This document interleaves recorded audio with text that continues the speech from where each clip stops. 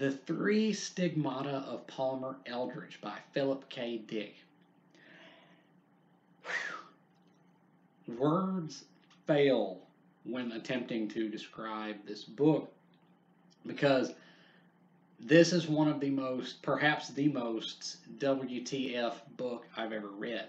I read this book cover to cover and I have not the faintest idea of what it all meant or whether it even made sense. And I think that is the intended effect, but man, this book throws you for loop after loop. So, bear with me as I attempt to articulate my feelings regarding the Three Stigmata of Palmer Eldritch. Okay, so Philip K. Dick, if you don't know, is one of my favorite writers. I think he did more for the advancement of the science fiction genre than pretty much any other author, except maybe Heinlein and Ursula K. Le Guin. They did too, but I think Philip K. Dick really took it beyond what it was, and I don't think it was really recognized so much at the time of his own life, just how much he did, but it certainly is now. And he's been one of my favorite authors for years now. I'm slowly kind of working my way through his catalog, and I'd wanting to read The Three Stigmata of Palmer Eldritch for quite some time now because I had heard that it's one of his best and also pretty much universally regarded as his most outlandish and what the heck did I just read kind of works. And having read it, I wholeheartedly agree. I think this absolutely is one of his best. It is also one of his most philosophically rich works. And it's also one of the weirdest, most mind blowing things that I've ever read. And it's an experience, okay? It is a trip. It is quite literally a trip. So, what is the Three Stigmata of Palmer Eldritch about? Well, first of all, if you don't know what stigmata is, it is a term usually associated with Catholicism, and it means usually the manifestation of a wound or mark on the body, which corresponds to the crucifixion wounds that Jesus would have sustained on the cross. This can be anything from a bleeding scalp, from an invisible crown of thorns, or a wounded side where the spear went in, or a hole through the hand. Now, that's not exactly what the actual word stigmata means, and it's not really what Dick uses it here as. That's just what we use it mostly in our current life as. But what I think it means at its very heart is the physical manifestation in a human of an aspect of the divine. That's, I think, what it basically means in its most, basic sense. And that's really what Philip K. Dick uses it here because there are no, crucifixion scars, there are no crowns of thorns or anything. But it definitely does deal with the divine or the perhaps not so divine manifesting through mortals. But anyway, and also it should not be overlooked the significance of the name Palmer Eldritch because the word Eldritch means weird and sinister and foreboding. And that definitely very much fits the character in this book. So, this book, as with the vast majority of Philip K. Dick's output, this is a science fiction novel set in what was at the time of its writing the distant future of, I think, the 21st century, which is pretty much just what we're living through now. So it has that kind of the Jetsons kind of retro futuristic outlook. There's flying cars, there's laser guns, there's all this fantastical crap that they thought we would have by the year 2000, none of which we actually have. So, I mean, it does show its age, as with pretty much all of Philip K. Dick's books, in like a technical sense. It does just show its age contextually. I mean, but don't let that don't think that that diminishes its value. But anyway, so it takes place in basically close to our current time period, I think.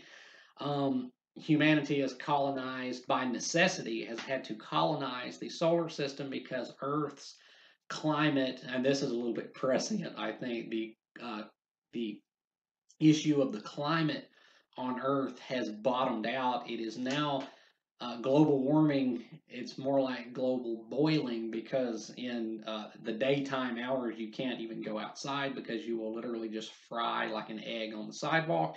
I think it says something like the temperatures at noon reach like 180 degrees outside. Um, not at all to you know not at all to speak lightly of global warming, but I don't think even the most ardent of climatologists would tell you that that would ever really be a threat of occurring on planet Earth. That global temperatures reaching almost 200 degrees. I don't think even the most outspoken of climate scientists would tell you that is something that you need to worry about happening. But in the world of this book, it does. Earth is wrecked. The UN, which is now the sole governing body of the planet Earth, has they draft people like a military draft to go to the other planets in the solar system, or the other habitable planets at least, and colonize them because you got to have some new not so environmentally destroyed territory. So, and these colonists on these other planets, it is not an easy life because anytime you're creating a new colony, whether it be on Roanoke Island or and on the American frontier, or wherever, anywhere you're trying to colonize some place, it's generally not very easy. And it can be rough. And so on these planets, and much of the action of this book takes place on Mars. Um, on these planets, the life sucks so badly that the colonists have had to resort to the ingestion of a mystical drug entitled Can-D. I think that's a play on the word candy, literally can-D. And what it does is and I'm going to have to cover a lot of ground because there is a lot happening in this 233 page book. So, just to go through the motions, the colonists on these planets ingest this drug called Can-D, which allows them to share in a communal out-of-body experience, which is pretty much given to be hallucinatory in nature, and it's also very transient. But it's the only thing that makes the life of an interplanetary pioneer bearable is this drug. But as it just so happens, a prospector, I suppose, named the titular Palmer Eldritch, has just returned from deep space bearing a new drug called Chew-Z, and that's the word chew dash the letter Z, which is better, supposedly, than Can-D and allows for much more intense and visceral hallucinations, which may not actually be hallucinations, which may in fact be the transferring of one's consciousness to an entirely different reality that is actually real and not a hallucination. So now there is, and because all these Philip K. Dick books involve mega corporations vying for power in the economic landscape of the distant future. The company that manufactures Can-D is now trying to undercut Palmer Eldritch and his new company, which sells Chew-Z, in trying to maintain their monopoly on the interplanetary drug trade. So, in the course of this, several characters. This book had a large cast of characters too, and all of them were actually pretty well handled, I thought. But I'll get to that. Anyway, so in the course of that, some characters do some stuff, including corporate espionage. And as it eventually is revealed, Palmer Eldritch is not actually a man, but some kind of quasi divine entity from somewhere else who is trying to replicate itself through inhabiting the minds of the people that it distributes the new drug to, and is trying to basically take over the universe. But it's not made clear whether that's even actually such a malicious thing. And this book ends on perhaps the most ambiguous note I have ever seen a book end. And ambiguity is really just the word of the day when it comes to the three stigmata of Palmer Eldritch, because I don't really know what to make of any of this. But I think that there is something that can be made of it, because Philip K. Dick was not the kind of author who wrote in books that didn't really have something to be uncovered. I think this really is one of those puzzle box kind of books where if you give it enough thought and you think it through and you go through its logic very meticulously, I think you actually can uncover a concrete meaning to this, or a message, if you will. I think this book, perhaps more than any other book by Philip K. Dick, perhaps more than any other book by Philip K. Dick, it merits reading and rereading and rereading, because it's wild, to say the least. But let me just talk about the writing and the characters, and then the message, so I can, Oh, and to rate the three stigmata of Palmer Eldritch, I would rate this pretty highly. This is definitely a B plus book. Okay, I don't know if it breaks over into the A minus range, but it's definitely a high B. And I think it is absolutely one of, maybe not Philip K. Dick's best. I think his best is probably still The Man in the High Castle, but it's definitely among his best and his most thought provoking. Absolutely. And to rate it, I think I would give it. I think I would give it a B plus. But the writing in this, Philip K. Dick was never a wordsmith. That's not to say that his writing is clumsy or inept at all. It is not. It's just pretty workmanlike and just kind of direct. He's not at all trying to play any kind of games with his diction or the way the sentences are constructed. It's very direct, simple narration.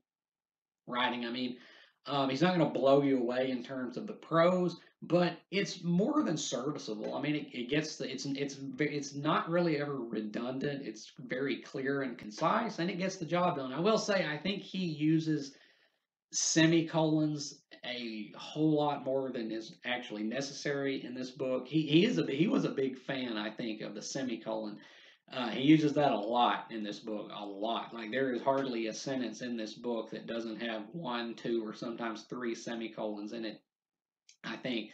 But that's not really, I guess, a flaw. But the characters in this book were actually pretty good. I think I've mentioned previously that Philip K. Dick really wasn't the best character writer either, but he did pretty good in this book. I think he did pretty good, especially the main characters. I guess the protagonist of the work, if you will, is a character named Barney Mayerson, and he was actually pretty well rendered. And the supporting cast, and you'll have to, pardon me, because the cast of this book, this slim little book, because Philip K. Dick, I don't think he ever wrote a book that topped maybe like 325 pages. Like, he was a pretty breezy writer. His books were pretty. They're usually not very much over 200 pages. The vast majority of them aren't over that in length. But in this one book, the cast of characters is pretty big, but they're handled pretty well, actually. I think, especially Barney, I guess the main character, and Palmer Eldritch is a that's something. And this book actually, beyond just being a science fiction book, I think this book actually can qualify as cosmic Lovecraftian horror just a little bit. There is this element of horror to it, but there's not really much in the way of outright malice. The events, Palmer Eldritch is kind of set up to be this villainous, inhuman thing masquerading as a human, trying to take over the minds of the entire human race. But it's never clear whether that's actually whether he's intended to be viewed as evil. There's not really much moralizing done in the way of the events that this story depicts. And so it leaves it, once again, very ambiguous as to how you're meant to take any of this. And but the characters, I think, are pretty good.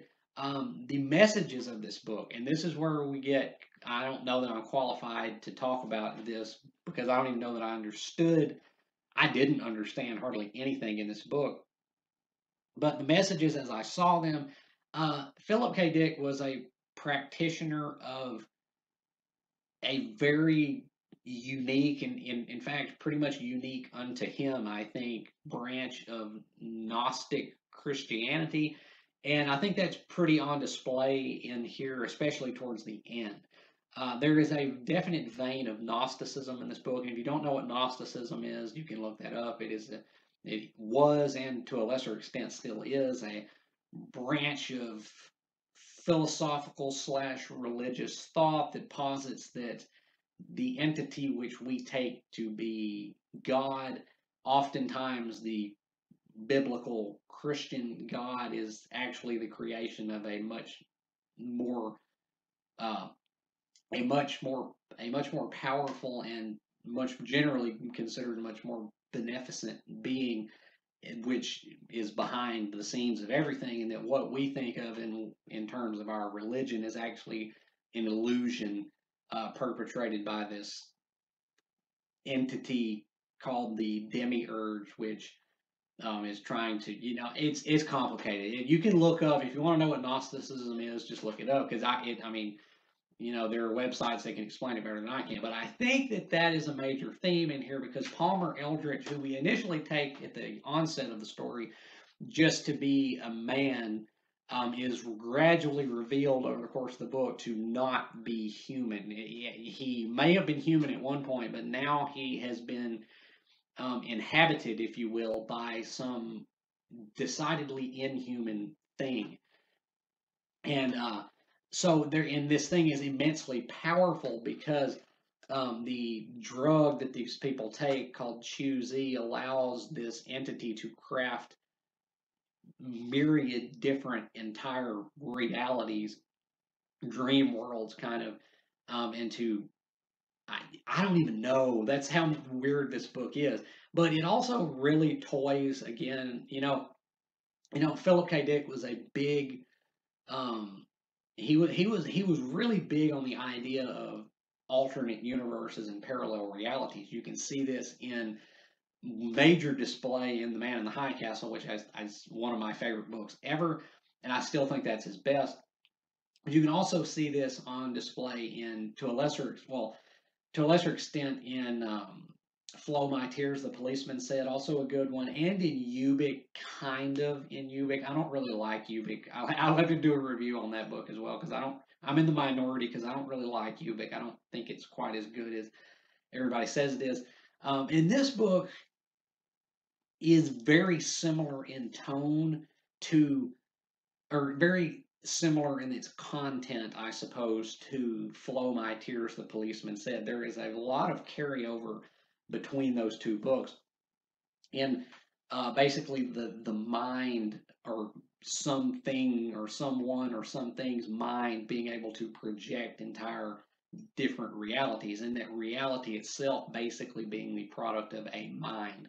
Um, whether that be a god or whether that just be someone tripping balls on some acid or whatnot, there is a lot of carryover between these two books in the way it handles parallel realities, because the people who take this drug, are both the drugs Candy and the drug Choosy, are transported to different realities.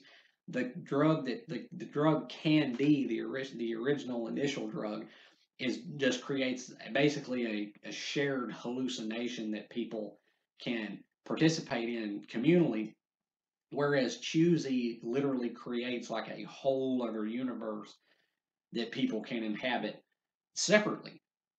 And so there's also debate between, I guess it's just basically Dick talking to himself, um, about the merits and demerits of communal religious experience and individual religious experience, because Christianity is a communal religion. It is all about the losing of oneself in a higher power, to be subsumed by the divine and giving yourself over to something bigger. And in that regard, it's about many people basically becoming one.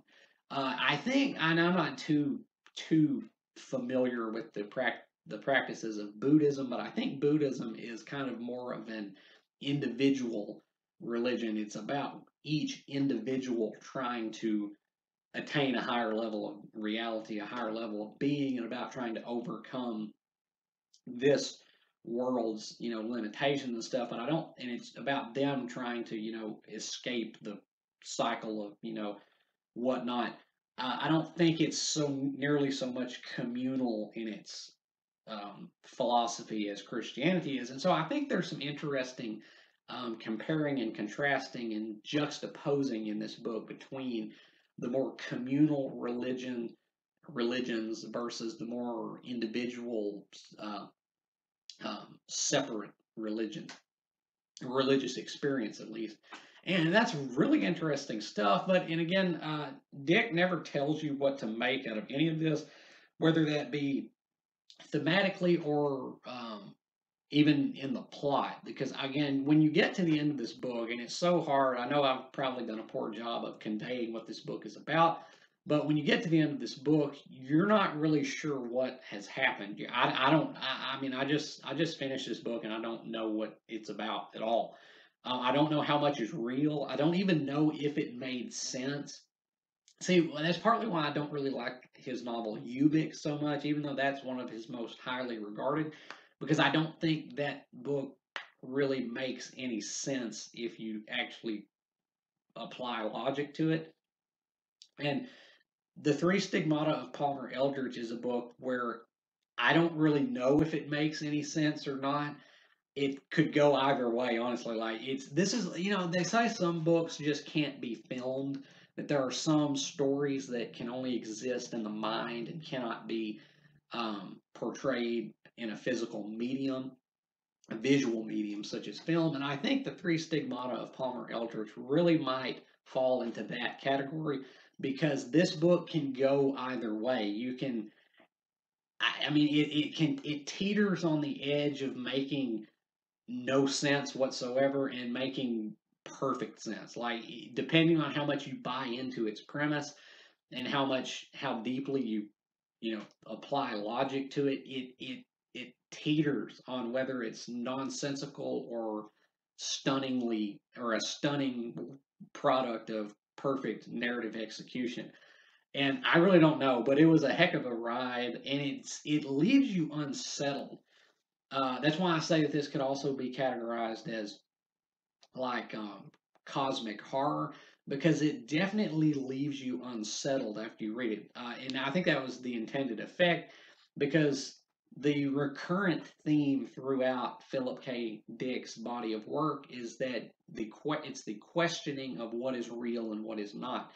And nowhere, I suppose, is that more apparent than in this because you don't know what is real and what is not. And after you have completed reading the book, that effect kind of bleeds out a little bit into the actual world because you're like, what is real? What is unreal? What is just illusion?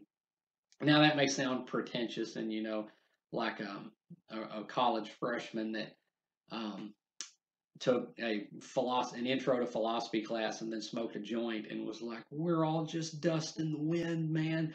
I don't mean it to sound that way, but when you do finish reading this book and you put it down and you just sit there and think a little bit, it will draw you into its way of thinking, and it doesn't really want to let you go. It does unsettle you, definitely. I think that is a high mark in its favor because this book was. I don't know that it was perfect. But I think it is probably about as close to perfection as Philip K. Dick ever got.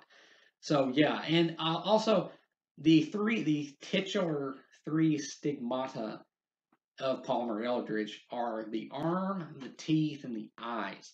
And that's why I want to just make that distinction that although we use the term stigmata in our world today, usually to refer to um, crucifixion wounds manifesting on true believers, on the bodies of true believers, even though I don't know how, verifiable any of that is. uh, ever happening. But I mean, it's a pretty big thing in Catholicism, I think. But it's not. That's not exactly the way that Philip K. Dick is using it in here. Palmer Eldritch in this book has an artificial arm. He has artificial teeth and artificial eyes. And these are the things that begin manifesting in the different characters after they take the drug in this nominally real world. Because after you take the drug, you no longer know whether you're in the real world or what even can be categorized as real. Maybe all the worlds depicted in this book are real to the people that are taking the drug. And after you take it, and you are basically, you're literally in Palmer Eldritch's world after you take the Choosy, and so the divine begins manifesting in the mortal in these alternate realities, and it is a head trip of a book. This may be the trippiest thing I've ever read. I mean, I've read some real trips. I am a lot of them Philip K. Dick books, but I don't think he ever topped this in terms of what the heck did I just read? Because I don't know what the heck I just read. All I know is that it was one heck of a ride. It was enjoyable, although I will say it was a bit of a slow start. This book, this edition of this book is 233 pages. It's not a long book, but it didn't really get going until about the 100-page mark. This was a slow start to the book, and I really wasn't sure how much I was going to like it when I first started. When I first started, I was kind of like, this isn't really his strongest effort. But once you pass that 100-page mark, it really takes off, and it really does become an experience. And I really do think this is probably one of his best works. So, the Three Stigmata of Palmer Eldritch. Have you read The Three Stigmata of Palmer Eldritch? If you have, definitely, I'm pleading with you. If you have, let me know down in the comments what you thought about it and what your interpretation of it was, because I could definitely use some help in that regard because I don't really know what to make of this novel. But if you have not read The Three Stigmata of Palmer Eldritch and you are a fan of Philip K. Dick, definitely read this book because it is one of his finest and it is definitely one of his trippiest and most high concept, absolutely. And if you're just interested in science fiction at all, this is a fantastic example of the genre doing well, doing very well. It's a little dated in terms of its concepts, like the flying cars and the laser guns and stuff. It's literally just like something out of the Jetsons or Lost in Space or something. So it's a little quaint in that regard. But the themes of it, the underlying messages of it are timeless, and I think that it has aged pretty well, all things considered. And as always, if you have enjoyed anything you've seen or heard here today, remember to like, subscribe, help the channel out a little bit. I would deeply appreciate it. And until next time, peace.